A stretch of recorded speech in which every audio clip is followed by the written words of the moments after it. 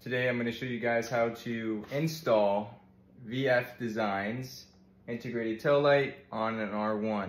So what you'll need to get started is a Allen wrench, which you can be found in the back compartment of your seat, screwdriver, and the alcohol prep pad that comes with the kit, and of course your lights. I'm going to walk you through on how to make your turn signals look badass.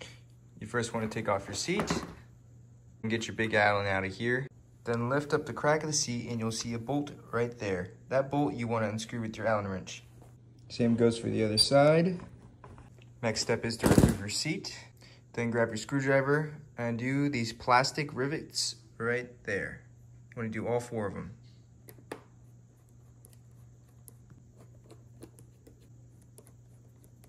And the very last one. You want to pop that off like that. All right, now you have access to all your wires. Now, as you can see, tucked up right here is a white and a black female port. Next step is you want to take your alcohol prep pad and you want to get, you see all that dirt? You want to get all that all the way up. Repeat with both sides and wait for it to dry.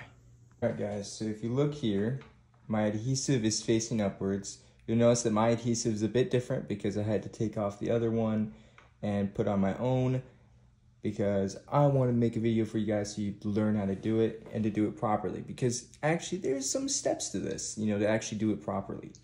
So if you may notice mine stuff is a lot thicker, but back to the point, you want this to be facing upwards. And you see this where it kinks, you want that to slide in right there while your wires go down in, like that.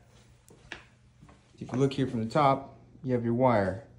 You want your wire to be pushed in as much as you can so you have all that length.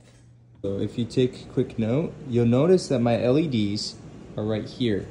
They're gonna be sticking outwards. Make sure that they're not facing inwards.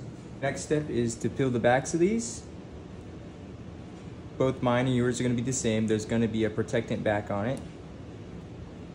I'm just gonna peel that up. You wanna follow that trim.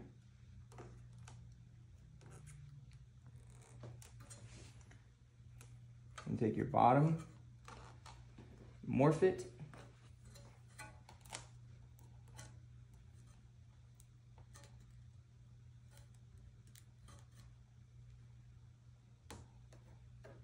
You want to be super careful with this part.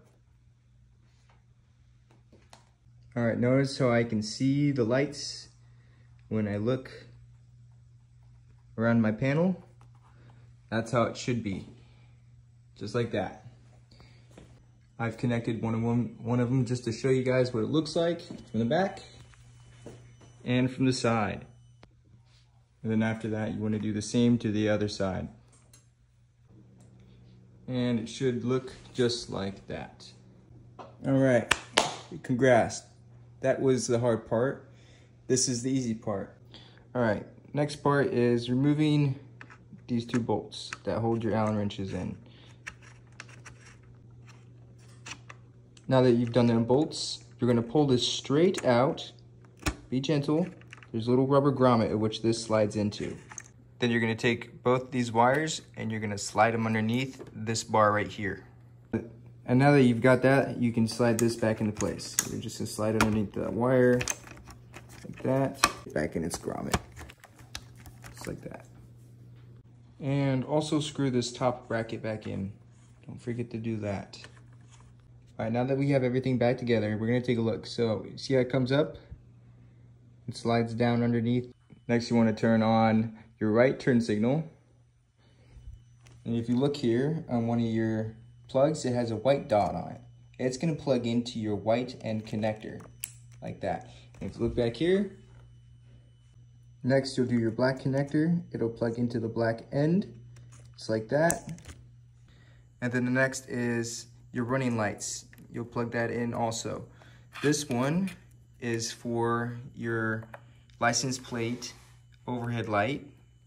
I don't have one, so I'm not gonna plug that one in. All right, now we have both running lights on.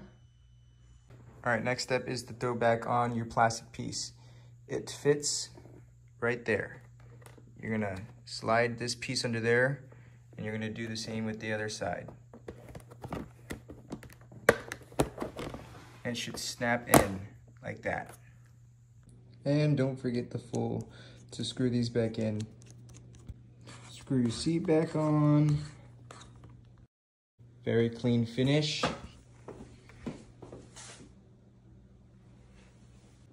And then we'll test them out real quick. So turn on the key. Should be a dynamic display, it should pop up.